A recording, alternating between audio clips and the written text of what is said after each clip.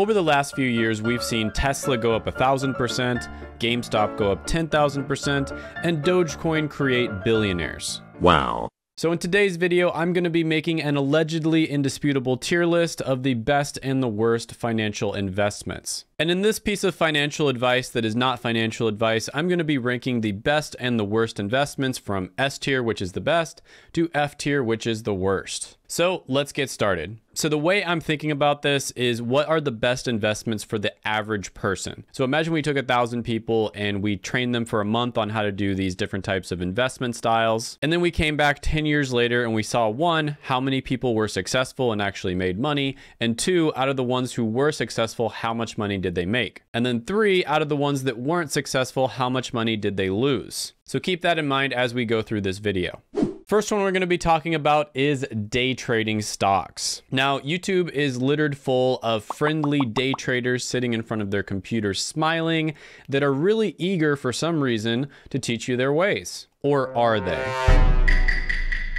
So day trading is basically where you start the day off with a cash account, you trade during the day, you're going in and out of positions, and then at the end of the day when the market closes, you take all of your stocks out and you go back to cash. Now, these trades could last anywhere between like a second or a few moments all the way up to a few hours. Now, the thing about day trading is it's essentially a zero-sum game, and that means for one person to win, another person has to lose. So there's not really any value being created here. If you think of it like a slice of pie, in order to get more of the pie, you have to take somebody else's slice. Whereas other things like starting a business and creating value actually grows the pie itself. So because of this fact, day trading is incredibly competitive. And there's this old saying, give me the incentive and I can predict the outcome. And so if you are a day trader who's going up against a bunch of other really good day traders, it's incredibly hard for you to make money. So what would you want to do in this situation? You would probably want to bring in a bunch of brand new people who don't know what they're doing, because they would put money into the equation and then you would just take their money, right? It's like taking somebody else's slice of pie. Now, with that being said, I do want to say here, I don't think all day traders on YouTube are scams or anything like that. I know there's some channels out there that think everything's a scam. I do think there are some people out there who are truly really good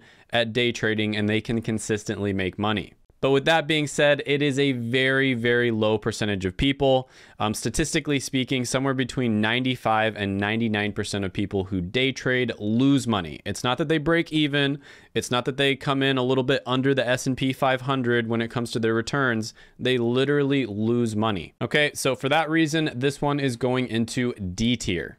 Next one on the list is going to be swing trading, and this is where you get gains from short to medium term plays. So you might buy a stock and then you sell it 4 days later, for instance. Now, the definition of the time frame is going to be different depending on the source that you look at, but it's definitely going to be less than a month, and typically it's 1 to 4 days for a trade. So they're looking for stocks that have a high level of short-term momentum behind them, and they're likely going to go up, and then they're going to buy into them, wait a few days, and then sell them. Now, both swing traders and day traders use a lot of what's known as technical analysis, which is basically where you try to predict what something is going to do based on its past behavior. Overall, I have seen people be successful with swing trading. Again, very rare, and it's really hard to do well. I don't know the exact percentages on this one, but I would estimate that probably over 80 to 90% of people would end up losing money. But I also think that it's more flexible and better than day trading. And I also have dabbled a little bit in swing trading myself, and I've had some success with it. And I do think swing trading is better than day trading overall. But with that being said, it's still not the best investment. It's still speculation. It's still trading. And so therefore, I'm going to go ahead and put it into C tier. Next one on the list is going to be long-term stock picking. Now, stock picking is basically where you invest into like one stock that you think is really good. You're just super excited about this one stock. So think all the people who put all of their money into like GameStop or Tesla, for instance. And long-term investing in general is when you buy the stock and keep it for at least 1 year. But a lot of the time people buy stocks and keep them for 10 years, 20 years, sometimes even their entire lifetime. Now, it's really risky to put all of your money into one stock. That's pretty much like putting all of your eggs into one basket. And if something happens to that basket, you're out of all of your money. So overall, again, I have seen people who are really good at stock picking. Long-term stock picking also offers a lot of tax advantages. So I'm going to give this one a B tier rating. Next one on the list is going to be long-term investing. and specifically long-term investing using tried and true methods that have mathematically been proven to be the best way for you to invest. Things like holding your stocks for at least a year, diversification, dollar cost averaging, and always doing your due diligence on any investment that you make. So I have seen many different people be successful with a long-term investing strategy as long as they stick to these guidelines. This one is going to go into S tier. Now, a really easy way to do all of these things without having to do any work or without having to research so much and still get really good returns is going to be index fund investing. So basically what you would do here, this is probably the easiest way to do it, is you would automatically set it up to where you spend a certain amount of money every single month on some index funds. And what the index funds do is they are going to automatically diversify your investment for you. So for instance, Warren Buffett recommends the S&P 500 index funds. That's the 500 biggest companies here in the US. And you can just automate this so you'd have the dollar cost averaging down. The index fund being diversified means that you don't have to do any research on companies. So this is literally so easy a caveman could do it, and you're gonna beat at least 85% of hedge fund managers. Yes, it is statistically proven that index funds beat 85% of hedge fund managers when it comes to their investments. And also index fund investing is passively managed, so the fees tend to be extremely low, sometimes even 0%. So this investing method is super good. It's really solid, especially if you have like a very long time horizon for when you want to retire. It's also really boring. Whenever I talk about it on this channel, it seems like it gets 0 views. So, you know, people think index fund investing is boring, but it's really good. And that's why I'm going to go ahead and put it into S tier.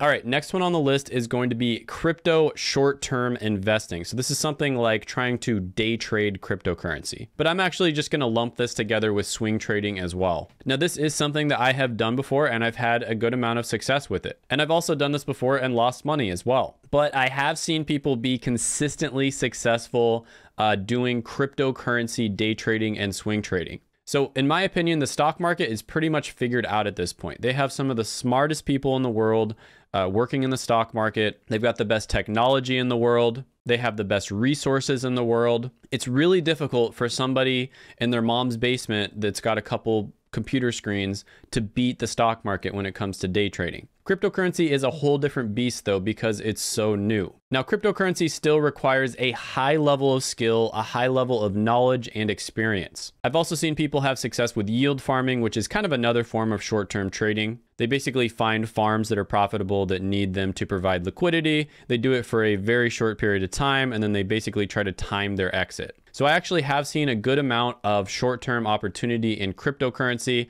but this does require a high amount of skill. And if you taught this to 1,000 people, I think many of them would end up losing money. But with that being said, if you're somebody who's really competitive and you're obsessive and you really want to get into something that is kind of more short term, I would say this is probably one of the better options. So I'm going to go ahead and put crypto short term into B tier. Next one on the list is going to be cryptocurrency invested long term. Now, I used to be a cryptocurrency hater. I remember back in 2012, I was living in a scholarship hall with like 50 dudes. And I remember there were some people that were across the hallway from us and they were mining Bitcoin. And I thought it was like the dumbest thing ever. I thought they were just totally wasting their money, wasting their time because they were buying it and mining it. Then the price of Bitcoin spiked and it went up like 100x. I think it went from $1 to $100 or something along those lines. And of course I thought, dang it, I'm stupid. I missed out on it and I didn't buy in then either. Well, now it's gone all the way up to like 60 something thousand, and I think it crashed back down to 30,000. But I think you get the point. It's still gone up a lot. So being a more cautious investor, you know, I'm a big fan of index funds, for instance. I was a cryptocurrency hater for the longest time, but the numbers don't lie. Cryptocurrency was without a doubt the best investment over the last 10 years. And it's honestly not even close. And after educating myself, I am a believer in cryptocurrency technology. I don't think you should have your entire portfolio in it. I think you should have a, diversified portfolio where you have other assets as well. So things like stocks or real estate is something else that should be in your portfolio long term. And you also need to be really careful here because cryptocurrency is largely unregulated. There's a lot of really scammy stuff going on, like rug pulls. You can get your wallet hacked. So it's very important for you to know what you're getting yourself into and be very careful. But I have personally seen friends of mine who invested in cryptocurrency who can now retire, right? So these are people who are just normal everyday Joes. They invested in cryptocurrency and now they can retire. They don't have to work anymore. And these are just the people that I met before becoming a YouTuber. Now that I'm a YouTuber, I've done some networking. I've met tons of people who have made money from cryptocurrency to the point where they can, borderline retire. So crypto investing long-term, again, using these same fundamentals that work in stocks, and that is diversifying your investments, dollar cost averaging, making sure you do your own due diligence and do your own research, and long-term investing. Crypto long-term, definitely S tier. All right, so next one on the list is going to be options trading. Now, this is a really interesting one. So in my opinion, options trading is really misunderstood. In my video, The Ultimate Guide to the Stock Market, I probably spend a good 5 to 10 minutes talking about exactly what options trading is. And I'll just put the definition on the screen for you. So, if you want to pause and look at the definition, you can. But with that being said, options trading basically just gives you more options when it comes to what you can do when you're buying or selling a stock. And you have the right, but not the obligation to exercise that option. Now, one reason that options trading gets a really bad reputation is because if you look at Wall Street bets, for instance, most of the people who lost a ridiculous amount of money did it because of options trading. So some of the option plays I've seen on Wall Street bets are so stupid that you would probably be more likely to make money by taking all of your money out of your bank account, pouring gasoline all over it, and then setting it on fire. That's essentially what they're doing with some of these option plays that I've seen. It's unbelievably stupid. However, if you use options the right way, you can actually reduce your risk, not increase your risk, but reduce it. Now, getting really good at options trading is pretty complicated. It's probably a lot more complicated than day trading, for instance. And that's why I don't think it's nearly as popular. But with that being said, I have met people who are consistently making money options trading. However, using my scenario, if you put 1,000 people through this, I think many of them would end up losing money, and they would probably end up losing a lot of money. However, I do think there would be a small amount of people who would end up making a ton of money as well. So I'm really torn on this one. Like the typical option trading on Robinhood, for instance, you're almost guaranteed you're going to lose money unless you really know what you're doing. But if you're a really good option trader, I think there's a good chance that you can make money. So I'm going to go ahead and put this one into C tier. Next on the list is going to be Forex, and this is basically where you are trading different countries' currencies. So this one's pretty similar to day trading. Again, I'm sure there are people out there that are really good at reading the market and understanding, the geopolitical environment and how that's going to affect Forex and affect different currencies in different countries. And I'm sure there are people that are able to do that consistently. But again, with 1,000 people, the vast majority of them would not end up making money. So I'm going to go ahead and put this one into D tier. Next on the list is penny stocks. And I'm just going to come right out with it and say this is probably the worst one on the entire list. Penny stocks are what the Wolf of Wall Street used to scam people. Yeah, they're penny stocks. Companies that can't get listed on NASDAQ, they don't have enough capital, their shares trade here. Penny stocks? They are highly volatile, highly speculative, and incredibly easily manipulated. Because of the fact that the market caps for penny stocks are so low, a single negative or positive story coming out from an outlet might actually affect the stock price significantly. We're talking it might double or triple the stock price, or it might completely crash it. And so penny stocks are just crammed full of rug pulls and scams. And almost no one has consistent success buying and selling penny stocks except people who make courses on how to buy and sell penny stocks. This one goes in F tier. Horrible. Do not do it. Next on the list is going to be real estate. And this is one of the absolute best ways for you to build your wealth. I think if you taught 1,000 people how to do real estate, something like 80 to 90% of them would end up making money. Now, a lot of the time there is a learning curve, so a lot of people will end up making a big mistake and losing a lot of money, at least temporarily, on their first house. And this is great for people who want to just do it as a side hustle. It's also great if you want to get into the real estate industry and do it as a full-time job. Okay, so I don't want to like oversell this. I'm trying to give you guys the most fair assessment of all these. I don't want to make it sound too rosy. Something like 2/3 of millennials actually regret buying a house. But in this particular case, I'm talking about real estate investment. I'm not talking about buying a house just because, you know, it's the American dream or something like that. This is real estate investment where you're trying to make a profit from your property. So I would say this one is a little bit riskier than index fund investing, but there's also a little bit more upside. It's also not nearly as passive as index fund investing, so there is going to be some actual work that goes into this. And it also requires a lot more skill than index fund investing as well. Now, I personally have not gotten into real estate investing because it does not fit my personal plan and the goals that I have, as well as the lifestyle that I want to live right now. But later on in my life, I will definitely get into real estate investing. So a lot of this really just comes down to your personal preference, the situation you're in, and what your goals are. But with that being said, real estate investing is absolutely, without a doubt, S tier. Next one on the list is going to be crypto meme coin investing. Now, there are stories out there of people making a ridiculous amount of money from Dogecoin or Shiba Inu. And it's true, there were people who became millionaires from Dogecoin as well as Shiba. There's even one person who became a billionaire apparently. But the problem with meme coin investing, and this is what happens every time, I've seen this cycle happen over and over again, is the best time to invest in it is when nobody's talking about it. And when nobody's talking about it, you're not very likely to even know that it exists. And by the time that you know that it exists, that's probably because a lot of people have invested in it. The market cap has gone up, the price has gone up, news outlets are covering it, YouTube channels are talking about it, etc., etc. And that's not the time you want to invest in it. That's probably one of the worst times. You know, they say that when you hear your taxi cab driver talking about an investment, that's when you know you need to exit. So I have personally seen, like, this has happened over and over again. People get into Dogecoin or Shiba Inu at the wrong time, and they end up losing like 90% of their money. And these meme coins do not have any inherent value. What do they do to society? How are they adding value to society? They aren't. And so meme coin investing is going to go into F tier. All right, so precious metals investing is going to be next on the list.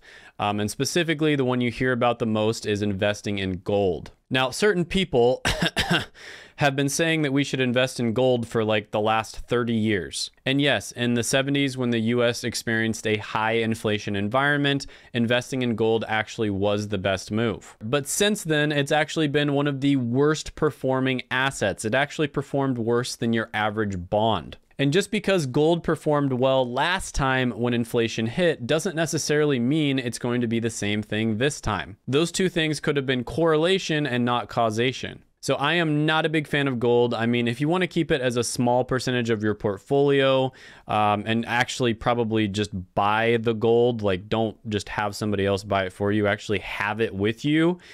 I guess that can be kind of a hedge against a, you know, shit hits the fan kind of scenario. But honestly, in a scenario like that, I would say there's going to be a lot of other things that are a lot more valuable, like food, supplies, etc. But I don't see any reason to buy gold. I'm not a big fan of it. And so for that reason, I'm going to go ahead. I feel bad for putting it in D tier because I wouldn't say it's like a scam necessarily. It just hasn't performed well, and I don't really see it performing that well. I guess I'll go ahead and put this one into C tier just to be nice. Next one on the list is going to be bonds. So I'll put the definition on the screen. You can pause if you don't know what bonds are, but basically this is a device that kind of gets you maybe like a 3 or 4% return, but it's pretty much guaranteed. So if you're somebody who's really close to retirement, for instance, what financial advisors generally will say is you want to have more and more of your portfolio in bonds. And the reason for this is because you don't want your retirement to get delayed in the case of a market crash. You kind of want to lock your earnings in by investing in bonds. But other than that, bonds, especially in this environment, don't even keep up with inflation. So I can see certain scenarios where investing in bonds is a good idea, like if you're really close to retirement, retirement, for instance, I totally get it. But for the average investor, for someone who's really young, not really a need to invest in bonds, in my opinion. I'm going to go ahead and put this one into C tier. Next one on the list is going to be actively managed mutual funds. Now, this is very similar to an index fund. In fact, an index fund is a type of mutual fund, but in this particular case, I'm referring to the actively managed variety. So this is an actively managed type of investment. So it means that the fees are going to be a little bit higher. Now, the investment is going to be diversified. Usually this is a long-term investing instrument. And like I said before, index funds are going to beat hedge fund managers like 85% of the time. But you do have examples of mutual funds that have outperformed index funds for a very long period of time. So it really depends on the mutual fund that you invest in, but I still think this is a very good investment. I'm going to go ahead and put it into A tier.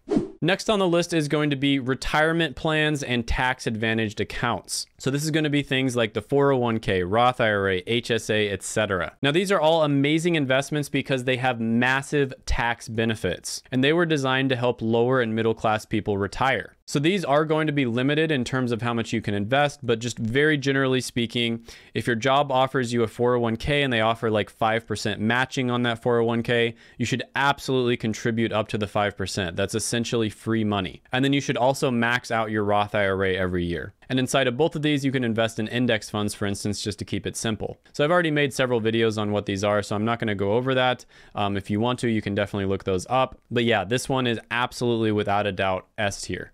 Next one on the list is going to be insurance, and specifically whole life insurance. And the reason I put this on the list is because a lot of insurance salesmen will position this as an investment. And you would almost always be better off just putting your money into an index fund. You'd get much better returns if you did that. Now, 2 Cents did a really good video explaining the nuances of this. And insurance can be extremely important for a lot of people. And there are certain situations where whole life insurance might be the best move for you. There are many other situations where if you do need insurance, term insurance is probably going to be better. And insurance really shouldn't be viewed as an investment, in my opinion. I think it should be looked at as a hedge against risk. So for that reason, I'm going to go ahead and put insurance as a whole into C tier. Next one on the list is going to be investing in a business. Now, over the last few years, we've actually had record numbers of people who started their own businesses. And with a lot of the other investments on this list, you might be able to make like 8% a year, or maybe 10% a year, maybe up to 20% per year. But starting a business can make you 100% return on your investment, 200%, 300%, 400%, 1000%. Now, of course, this is not passive like an index fund, for instance. It requires a lot of skill, requires a lot of work and a lot of activity. And you're also taking on a lot more risk, and it's much more difficult to succeed. And my philosophy when it comes to starting a business is never spend any more than $100 when you start out. There are so many different businesses out there that you can start and dip your toe into with less than $100. For instance, you can start making YouTube videos just by whipping your smartphone out. So most of the time you aren't really risking all that much money. What you're really risking is your time and your effort. So this choice is not for everyone. Totally understand people who want to just stay in the comfort of a 9-to-5 job. There's nothing wrong with that. I totally get that. But for the right person, this one can absolutely be S tier. And the next one sounds a little bit cheesy, but it's basically investing in yourself. So regardless of whether you're going to start a business or not, it's worth it for you to invest in your skills. Now, this could involve investing in education or learning new skills, but it's also things like investing in your own health, investing in your happiness. And as cheesy as it sounds, this is super important. Just be careful and don't get scammed. This one is going to go into S+ tier. Check out my stockbroker tier list right here if you want to start investing and you want to see what, in my opinion, are the best stock brokerages. And if you haven't done it already, go ahead, gently tap that like button, hit the subscribe button, ring the notification bell, and comment down below any thoughts, comments, criticisms, etc. that you have on the video, and I will see you next time.